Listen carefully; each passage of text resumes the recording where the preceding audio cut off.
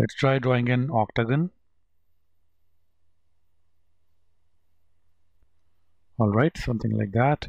A, B, C, D, E, F, G, H, and now they say the side CB is extended to a point J. Okay, they're asking this angle ABJ. So if we figure out the internal angle, the external angle is always 360 upon N, so which is going to be 360 upon 8, 45 degrees. That's going to be the answer in this case.